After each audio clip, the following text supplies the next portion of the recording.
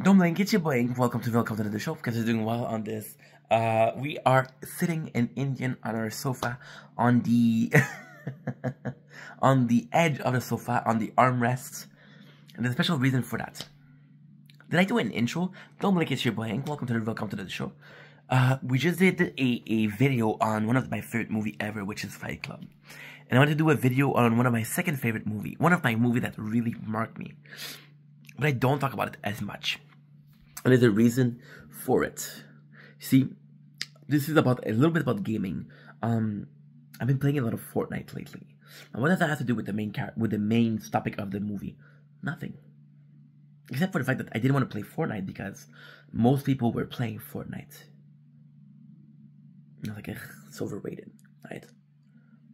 But then you realize that it didn't matter if a lot of people like it or not. I don't like that you like it. And then for the longest time, one of my favorite movies was American Psycho. You want to know what's crazy?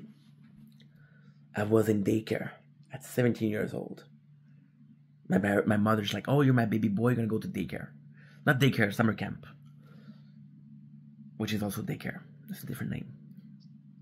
And I had one of those people that was taking care of the kids. One of the counselor. There you go. One of the counselor. You know how I know that word? Because I've been looking for it for a long time. Friday the 13th. Would have thought. The counselor was kind of like a bigger brother to me. Would treat me very differently because I was older. A lot of those kids were 12, 13 years old. I was way older.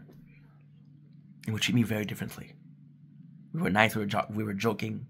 It's like about fucking girls. It was a weird thing, but as an older brother, I get it.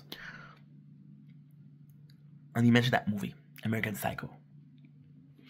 And I fell in love with that movie because he told me how good it was. Then I watched it a bit older and I understand how good of a movie it was. And now that I'm a content creator who has watched more movie, who understand how to analyze a movie, I truly see the beauty of American Psycho. I truly understand what American Psycho is about.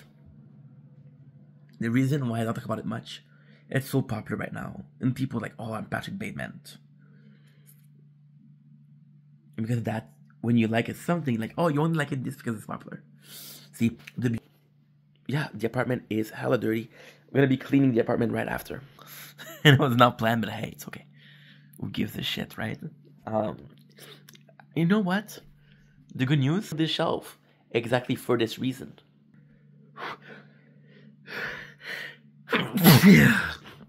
As a kid, as a young adult, bless you, thank you. As a young adult, I always thought American Psycho was a horror flick. I always thought American Psycho was about the lifestyle of a serial killer. I finally realized what American Psycho truly is about. It's about the mind of a killer. And there's a couple of hints that does it. And to truly understand American Psycho, I think you have to understand Inception with Leonardo DiCaprio. I know, we're going far, How did the movie start? The intro scene is fucking insane. It is possibly one of the best intro in any movie that I've ever seen. And I'm being dead honest. The opening scene is, he's talking about his routine, his workout. He's talking about how he puts a mask to look good. To look very good. You know what? I just lied. To understand American Psycho, you need to watch two movies. Fight Club and you already know. Inception. So the American Psycho, the first scene, he spent 5 minutes of the movie talking about his routine, his mask, and how important his look is. You know why that's important? Because that's the only thing about Patrick Bateman that is normal. He's a fucking psycho. He's a killer, right? So the way he looks is the only thing that's normal. Now, why does the thing, him looking normal, him looking very good, admittedly, Christian Bale, ladies and gentlemen, the one, the myth, the legend, why does it look is important? Well, you realize that a lot of the success of Patrick Bateman is based on his look. You realize that a lot of the character is based on his look, about his narcissism, is egocentric, right? And then you have the rest of the movie. And the rest of the movie, the only real thing about the movie, hear me out. The only real moment of the movie is that first scene. So the first time he's aggressive, he goes to a bar and he asks the girl, but she doesn't hear him. Then he insults her and he says, "Oh, I would like to take his ice pick and split your skull." And then she says one thing, and it's beautiful. "What? I didn't hear you." Then you realize that in the same tone of voice, with the same volume, says something, and now she hears him. Which is what? He didn't really say it. You realize that all of his kill. There's a really important scene at the end of the movie. So during the movie, you see Patrick Bateman killing victim after victim after victim after victim, right?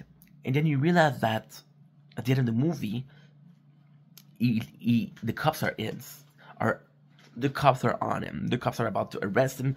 The cops are going to get him, and they're like, "Dude, you're done. You're done. We found you. This is your time. We're gonna put you in." You're gonna sit down because it's not comfortable.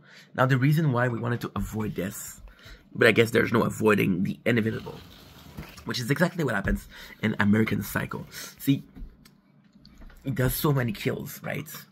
That the police after him, and he leaves a voicemail saying that he killed a lot of people, a shit ton of people. Then the guy said, "No, they're all alive. He never killed them." So you realize the whole movie wasn't in his head. And that's the beauty of American Psycho. It isn't the killing. It isn't Patrick Bateman. We're in his head. Now, some of the most important thing, one of the kills that he does is a gay dude that comes to tell him, "Hey, you're beautiful." He kills him. One of the the movie is a masterpiece. My favorite moment, he killed Jared Leto, right? And then you realize that the only reason he killed Jared Leto is because everybody told him, "You look like him." They keep on mistaking him for that. So he sees Jared Leto as a competition, so he can handle it, which is again part of the narcissism, right? And then the world famous scene, the best scene. Well, when he's looking at himself, actually pretty funny, but the best scene. He goes to the restaurant with his girlfriend. And again, his girlfriend, you realize through the movie that he doesn't really like her. It's just to keep appearance, because he knows he's crazy. So he acts normal. The most beautiful scene. Him telling him, and there's a lot of scenes that are real. That's one of the real scenes. He says, "You're not terribly important to me." And that is him accepting who he is. That is him being able to come to terms with who he is. Doesn't need to pretend anymore. That's one of the most beautiful things. Because yes, he's a crazy person. Yes, he's a killer. But self-acceptance, so hard to get. Another scene that I really enjoy, the card scene. Is one of the best scenes filmed in movie history. So they're businessmen, and they all have the cards, right? And they all show their cards. And they all show cards. They're pretty good. Patrick Bateman shows his card, and his is the nicest. And for the first time in the movie, Patrick Bateman is happy. He's smiling. And then somebody else brings a better card, and he loses it. The beauty of American Psycho, once again, is we are in his mind. It's how a killer, a crazy person acts with society.